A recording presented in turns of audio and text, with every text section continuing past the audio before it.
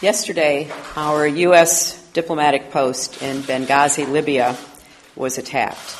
Heavily armed militants assaulted the compound and set fire to our buildings.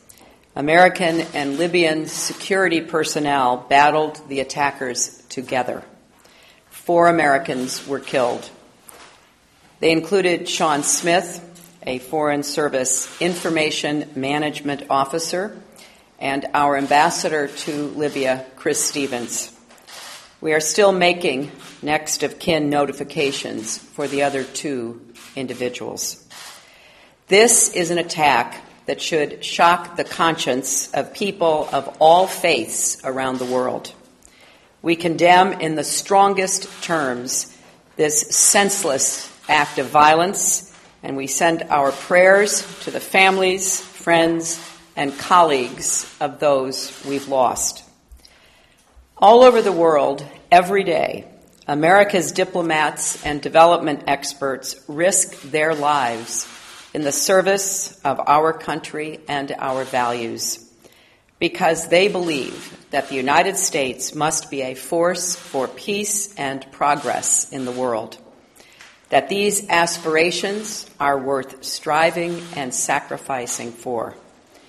Alongside our men and women in uniform, they represent the best traditions of a bold and generous nation.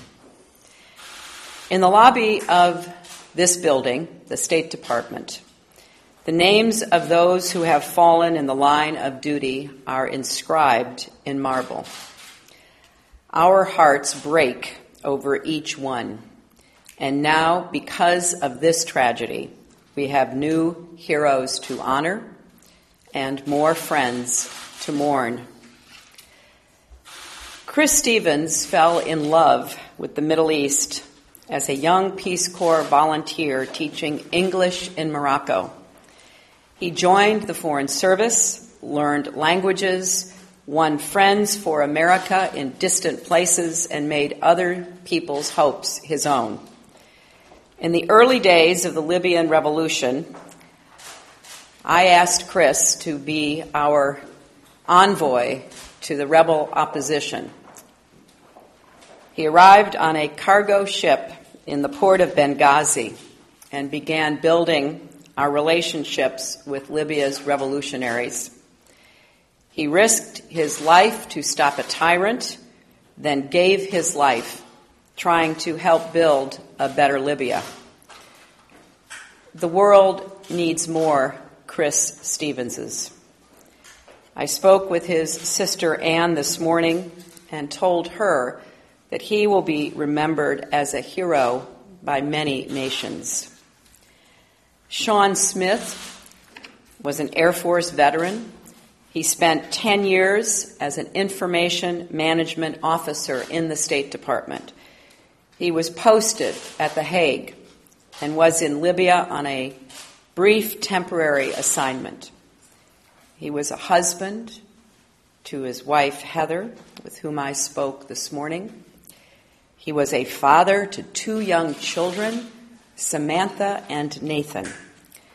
They will grow up being proud of the service their father gave to our country, service that took him from Pretoria to Baghdad, and finally to Benghazi. The mission that drew Chris and Sean and their colleagues to Libya is both noble and necessary. And we and the people of Libya honor their memory by carrying it forward. This is not easy.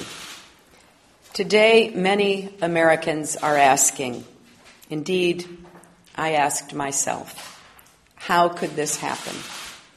How could this happen in a country we helped liberate, in a city we helped save from destruction? This question reflects just how complicated and at times how confounding the world can be. But we must be clear-eyed even in our grief. This was an attack by a small and savage group, not the people or government of Libya. Everywhere Chris and his team went in Libya, in a country scarred by war and tyranny, they were hailed as friends and partners. And when the attack came yesterday, Libyans stood and fought to defend our post. Some were wounded. Libyans carried Chris's body to the hospital, and they helped rescue and lead other Americans to safety.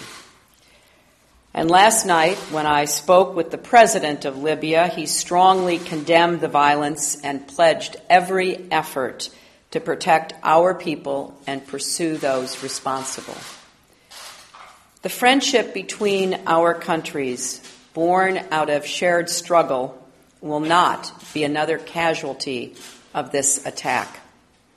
A free and stable Libya is still in America's interest and security, and we will not turn our back on that. Nor will we rest until those responsible for these attacks are found and brought to justice. We are working closely with the Libyan authorities to move swiftly and surely. We are also working with partners around the world to safeguard other American embassies, consulates, and citizens. There will be more time later to reflect, but today we have work to do. There is no higher priority than protecting our men and women wherever they serve. We are working to determine the precise motivations and methods of those who carried out this assault. Some have sought to justify this vicious behavior along with the protest that took place at our embassy in Cairo yesterday as a response to inflammatory material posted on the internet. America's commitment to religious tolerance goes back to the very beginning of our nation. But let me be clear, there is no justification for this. None. Violence like this is no way to honor religion or faith. And as long as there are those who would take innocent life in the name of God, the world will never know a true and lasting peace. It is especially difficult that this happened on September 11th. It's an anniversary that means a great deal to all Americans. Every year on that day, we are reminded that our work is not yet finished, that the job of putting an end to violent extremism and building a safe and stable world continues. But September 11th means even more than that. It is a day on which we remember thousands of American heroes, the bonds that connect all Americans wherever we are on this earth, and the values that see us through every storm. And now it is a day on which we will remember Sean, Chris, and their colleagues. May God bless them, and may God bless the thousands of Americans working in every corner of the world who make this country the greatest force for peace, prosperity, and progress, and a force that has always stood for human dignity, the greatest force the world has ever known. And may God continue to bless the United States of America. Thank you.